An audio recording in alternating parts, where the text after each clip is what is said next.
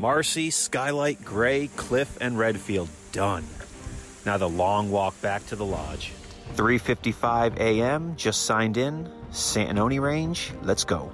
The wind is whipping here in the Seward Range today. Just finished the Macomb slide and my legs are on fire. Well, I fell victim to the floating logs again. Made it to the top of East Dix. Peak number 3 of 5 for today here in the Dix Range. Avalanche Pass. On top of Rocky Peak Ridge. It's like a hurricane up here. Rain and wind here on Tabletop. Whiteface, number 6. Muddy day here on Street and Nye for number 7 and 8. Sunny and blue on Haystack. Algonquin, up in the clouds, number 18. Gothics, number 22. Panther, number 38. Allen, number 45. 7:12 a.m. Big Slide, Adirondack, 46er. You're listening to the 46 of 46 podcast. May 18th, 2018. Day 1 on my quest to becoming an Adirondack 46er. I'll be starting with the popular Cascade and Porter Mountains, as many tend to do. It was a cool, crisp spring morning with blue skies, great weather for hiking today. There was still snow and ice in the higher elevations, but it was melted everywhere else. So I parked my car around 5:45 a.m. at the Route 73 Cascade parking, right outside Lake Placid, gathered my things, and I was ready to get this adventure underway. I had my walking stick that I found while hiking St. Regis the week prior. It was the perfect height for me, so I kept it, and it lasted a number of hikes, actually. I called the stick Dr. Emmett Brown, and if you know what that reference is to, you and I should be friends. It's from Back to the Future. I had my backpack packed with lots of water, snacks, PB&Js, and I was ready to go. Time to get this adventure going. So I started walking from my car over to the trailhead, and then it hit me like a ton of bricks. That dreaded number 2. At the time, I hadn't gone number 2 in the woods yet, but fortunately for me that day, there was a porta potty right at the trailhead. A godsend. And being only the middle of May, it was relatively clean and unused that day. So I took care of my business, and then I walked down the trail, and I signed in at 6 a.m. on the dot. The first sign-in of the day, and we're officially off to the races. My journey to summit all 46 high peaks in one season begins now. My plan for today on this 5.5-mile hike with 2,300 feet of elevation gain was to hike up to the Cascade and Porter trail split, head over to Porter first, then back to Cascade second. As I mentioned in the first episode, I've actually hiked Cascade 3 or 4 times in my life growing up here in Lake Placid, but I never once hiked the 0.9 miles over to Porter on any of those trips. Never once. Probably because every time I hiked Cascade, including once on a school field trip in high school, I was dying by the time I got to Cascade, and the idea of adding another mountain to the mix just wasn't happening. The trail begins with a gradual climb right from the start. One of the reasons this mountain is so popular is because, well, it's a high peak for starters, but it's arguably the easiest and most accessible high peak, since there isn't a long approach and you just park on the side of the street at the trailhead and you just start hiking. Cascade also has an amazing summit, so while it's an overly used mountain, it does have a lot of bang for its buck. But so do many other non-high peaks mountains in the Adirondacks as well. The trail's very well traveled, and a lot of trail work has gone into keeping up with the foot traffic over the years, so it's very worn and it's very apparent. The trail's mostly some sections of rock hopping, some slab climbing, and then some woods walking, followed by more climbing. I'd say after the initial gentle climb, this hike has 3 steep climbs.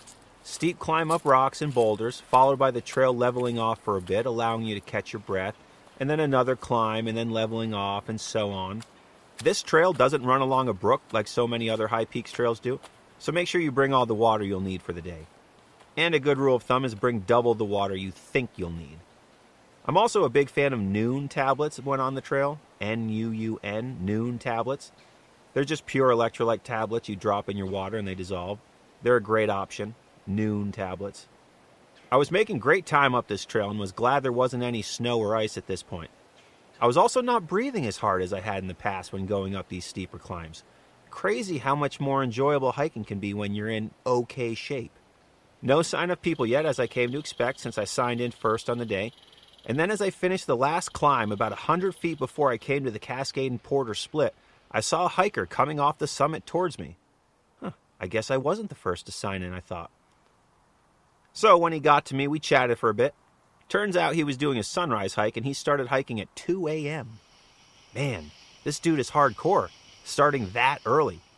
As it turns out, today's start at 6 a.m. would end up being the latest start I'll ever have on my High Peaks journey, and I would eventually start as early as 3:30 a.m., so I too would soon become like that guy in this regard, starting super early. I asked if there was any ice or snow up there, and he told me there was a little ice and a little snow on the way to Porter, but that was it. And he told me I didn't need to put my spikes on, which I was thrilled to hear, because I just didn't want to.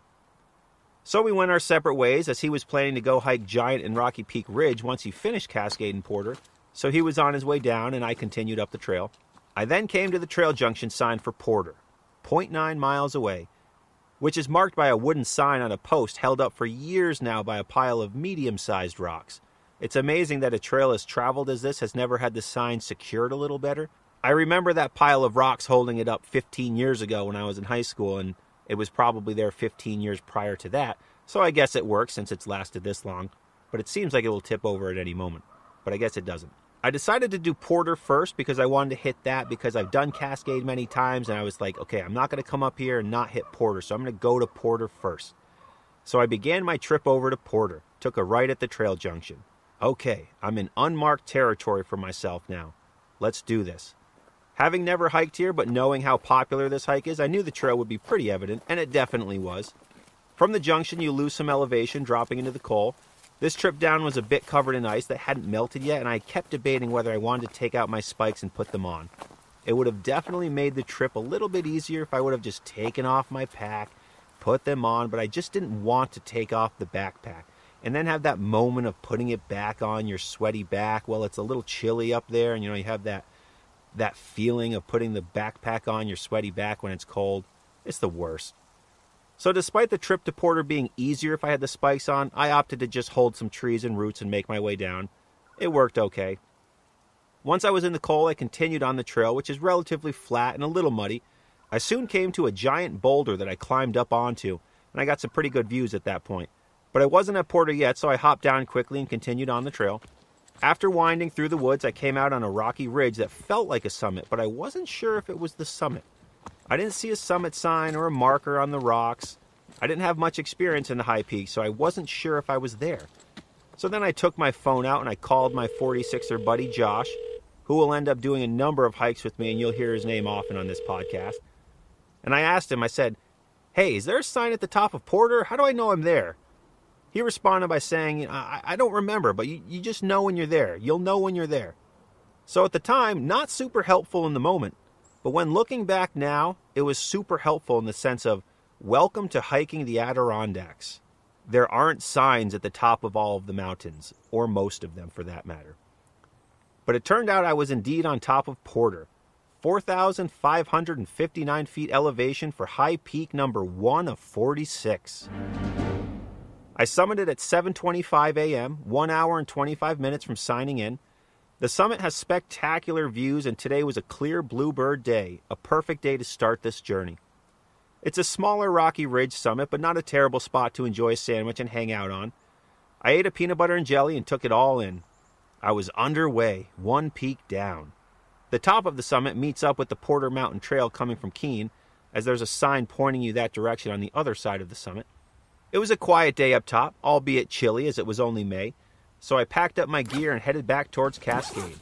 I made great time backtracking back through the half-mud, half-still frozen trail from Porter, climbed back up out of the col, and made it back to the trail junction. From here, the summit to Cascade is basically right there, maybe 50 yards past the sign as the trail leaves the tree line and becomes a long, open scramble to the summit. It was great, and having been up there a few times before, I remember this summit pretty well. One thing I should also mention is always do the rock hop on these rocky summits and stay off all the vegetation. Stay on the rocks, avoid the vegetation. It's a great way to leave no trace while you're hiking here in the Adirondacks. At this point, it feels like you're at the top because of the views all around, 360 degrees during the final approach to the summit. So I eventually made it to the top, marked by a canister in the ground, at 8 a.m., exactly 2 hours from signing in and 35 minutes from the time I summited Porter. So I was back on top of Cascade Mountain, standing 4,098 feet for high peak number 2. The summit of Porter was quiet and peaceful, while the summit of Cascade was incredibly windy. Hold your hat so it doesn't blow away caliber windy. Another reason people love this mountain is because the summit of Cascade is enormous and it's amazing. Huge views of the high peaks and huge views of the town of Lake Placid. It's pretty great. And in an effort to get back home, mixed with the wind that was up there, I didn't stay too long and headed back down the trail. My hike down the mountain was fast, and about halfway down I started passing a number of people hiking up, many of which asked me, "Man, what time did you start?" To which I always responded, 6 a.m., and they were all surprised and in awe that I started so early. Now remember, this would be the latest that I ever sign in. So 6 a.m., in my opinion now, not early. If you're hiking the high peaks, I highly recommend you start early, like before the sun comes up. Start early because you never know how much time you'll need out there. I'll probably end up saying that a lot in this podcast. After passing about half a dozen groups of hikers heading up Cascade, I made it back to the trailhead and I signed out at 9:20 a.m., totaling my day at 3 hours and 20 minutes, car to car. Nice and short. These mountains are excellent choices for starting out in the high peaks, though there are also many other excellent non-high peaks choices too with less people, but to become a 46er, they're part of the list, so here I am. A successful first day in the woods on my first high peaks hike here on my quest to become a 46er in one summer. Porter and Cascade for summits number 1 and 2 in the books, and I'm officially on my way. Next time on 46 at 46, I'll head to the Adirondack Lodge with my buddy Josh and tackle Phelps and Tabletop, and I'll get a first-hand glimpse of just how many unprepared hikers go up Mount Marcy on a given weekend, along with the importance of learning the map and your route before you start hiking. That's next time on 46 at 46. Remember to always leave no trace, do the rock hop, and if you carry it in, carry it out. See you on the trails. First peak down. Top of Porter.